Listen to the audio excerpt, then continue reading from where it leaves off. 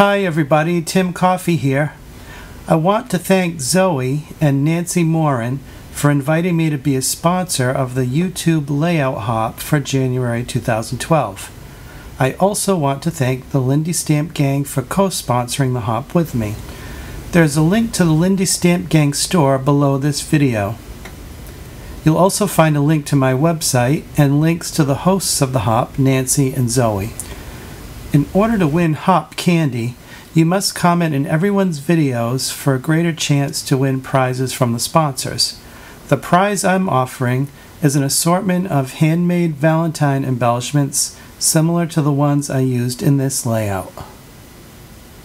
For the hop, I created a 12 by 12 inch Valentine theme layout in pink and chocolate brown. I used paper from my cottage garden collection as the background.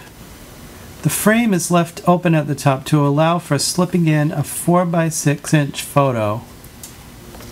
I cut the tag from the Gerber Daisies pattern paper from the cottage garden collection.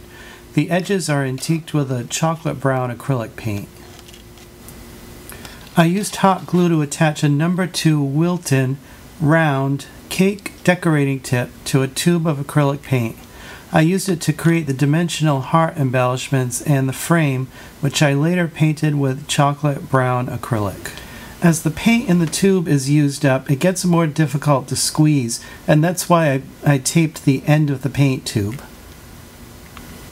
The glitter accents in the center of the flowers is Tulip brand Diamond Glitter Dimensional Fabric Paint.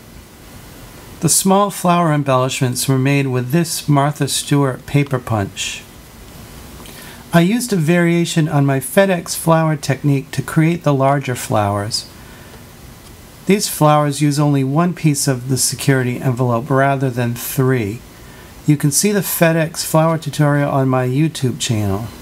Don't forget to leave comments under the videos for a chance to win the prize. And the next link in the layout hop is Zoe. You can find that link below this video.